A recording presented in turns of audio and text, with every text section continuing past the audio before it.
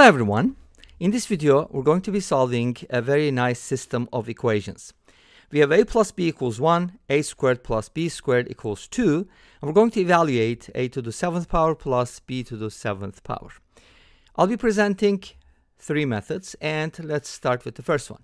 But before that, this problem was inspired by Zahlen RMD. Looks like Zahlen doesn't mean number, it means counting in German. All right, let's get started. Thank you for the inspiration. First method. So we know that a plus b is equal to 1 and a squared plus b squared is equal to 2. So let's go ahead and square a plus b. That's going to give us 1 squared, which is a squared plus b squared plus 2ab equals 1. Now we do know that a squared plus b squared is equal to 2, so this has to be negative 1, which means ab is equal to negative 1/2. So great, we know a plus b is equal to 1 and a times b is negative 1/2. Using these two pieces of information, we're going to use Vieta's formulas and write the equation whose roots are a and b. As you know, Vieta tells us that the equation whose roots are a and b can be written as x squared minus a plus bx plus ab equals 0. Now, ab is negative 1/2 and a plus b is 1, so I can write this equation as x squared minus x minus 1/2 equals 0. Awesome. So since a and b are roots of this equation, when I plug in a and b for x, it's going to work. But that's not what we're going to do yet. Let's go ahead and do the following. X is kind of like a general expression that represents a and b, or whose roots are a and b.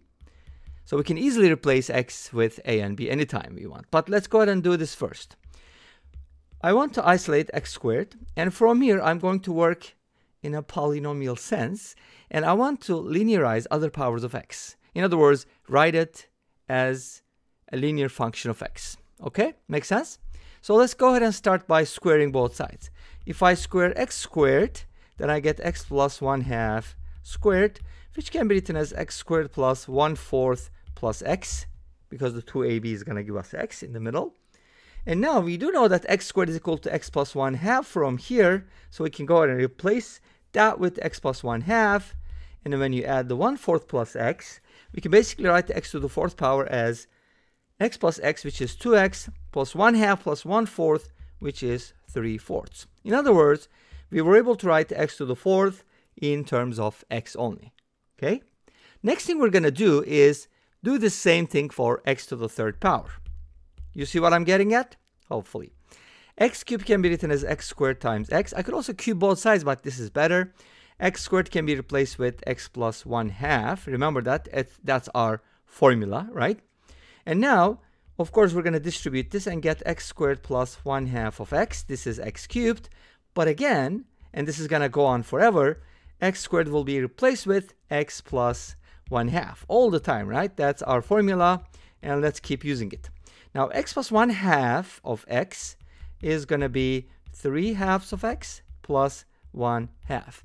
So that's our formula for x cubed. And now let's go ahead and put these two together, x to the 4th and x to the 3rd. Do you see what I'm getting at? X to the 7th is x to the 4th times x cubed. And x to the 4th was expressed as, what was it? 2x plus 3/4. And then x cubed was 3/2x plus 1/2. So from here, x to the 7th is going to be, if you distribute, you're going to get 3x squared, and then x plus 9/8x plus 3/8. Awesome. Now let's go ahead and replace x squared with x plus 1/2. Again, you see, we keep doing it. That's our formula. And then from here, we should be getting x plus 1. But let's go ahead and add those at the end, because we're going to have one more x. And now this is going to give us 3x plus 3/2 plus x plus 9/8x plus 3/8. Again, this is x to the 7th power. You see what I'm getting at? Putting those powers together, and everything is written in terms of x. You see why this is helpful in a little bit. Now we're going to go ahead and simplify this. 3x and 9/8x. So 3 plus 9/8 is just going to be, well, there's another x here. So it's going to be 4x. 4 times 8 is 32, plus 9 is going to be 41/8. Actually, that's not true. because we kind of need to, let me see. This is going to be 4x, and then, yeah, that's right, 41 over 8x. 41 over 8x. And now we have the 3/2, which can be written as 12 over 8, which is going to give us 15 over 8. Awesome. This is x to the 7th power. Now, how do I find a to the 7th plus b to the 7th from here? Easy. You just replace x with a and b, because a and b are the roots of this equation, you know. So a to the 7th is going to be 41 over 8a plus 15 over 8. And b to the 7 is going to be 41 over 8b plus 15 over 8. This allows us to write both a to the 7th and b to the 7th in terms of a and b. And when we add these two powers, this is a very powerful method, by the way, we're going to get a plus b in parentheses, and this is going to be 15 over 4. And as you know, hopefully you remember that a plus b is equal to 1. So we end up with 41 over 8 plus 30 over 8, which is 71 over 8 for a to the 7th plus b to the 7th. So that will be the answer pretty much. And we're going to check it at the end. Okay, great. Let's go ahead and take a look at the second method. So second method uses the following. We have an equation, remember, we ended up with this. This is the quadratic, so why not solve it? If you solve this equation, you're going to get 1 plus minus root 3 over 2. Does that look familiar? Kind of like the sum of cosine and sine, or sine and cosine. No I, so this is not something like an a plus bi, pretty close.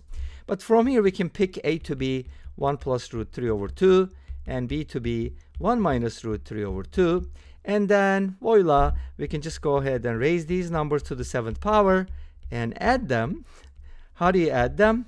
Using the binomial theorem, raise them. Good luck with that. That's going to take forever. But again, you can square or raise to the 4th power and then build your way up there. Make sense? Okay, let's go ahead and take a look at the third method, and then we'll take a look at a couple things. The third method uses the following, which is also, I think, a nice method, and you're going to get to decide which one is the best.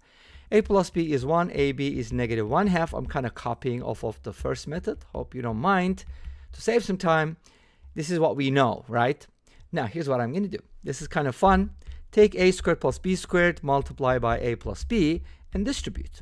This gives you a cubed plus b cubed plus a squared b plus b squared a, which can be written as ab times a plus b.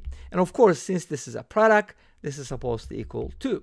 And now, we do know that this is equal to negative 1/2, and this is equal to 1. So that gives you a negative 1/2 added to both sides. You're going to get 5/2. Makes sense? So the sum of the cubes is 5 over 2 from here. Let's do something similar for the 4th power. We're going to take this and square it, and that's going to be, what was a squared plus b squared? Okay, well, it was 2, so its square is going to be 4. But what is a squared plus b squared squared? That is a to the 4th power plus b to the 4th power plus 2a squared b squared. Well, wait a minute. ab is negative 1/2. Remember that? So its square is going to be 1/4 multiplied by 2. You're going to get 1/2. So 4 minus 1/2 is going to give you a to the 4th plus b to the 4th. 4 minus 1/2 is 7/2. So we know this, and we know that. A cubed plus b cubed. So what do you do with that? Multiply those together. Again, this is fun. Let's multiply these two things, and we're going to get a to the 7th plus b to the 7th. And then from these two, we're going to get a cubed b cubed times a plus b. A plus b pops up all the time. There was an Amy problem, which I'm planning to do a video on. I think that kind of uses a similar idea. Anyways, now a to the 4th is 7/2. A cubed plus b cubed was 5/2. Their product is going to be 35 over 4. This is negative 1/2 cubed, which is negative 1/8. This is 1, so that's a negative 1/8. Add 1/8, which is 7 over 8 plus 1/8, which is 71 over 8. As before, yay, we got the same answer. I'm happy. Now let's go ahead and take a look at some, what? 3D plot? Wow, this is amazing. A to the 7th plus b to the 7th. Doesn't that look like a chair? That's kind of funny, right? Anyways, I just wanted to share with you this graph, beautiful graph from, from Alpha. I'd like to say Desmos, but Desmos can't do this. Anyways, too bad. And by substitution, we can get the same answer. Yay. And this brings us to the end of this video. Thank you for watching. I hope you enjoyed it. Please let me know. Don't forget to comment, like, and subscribe. I'll see you next time with another video. Until then, be safe, take care, and bye-bye.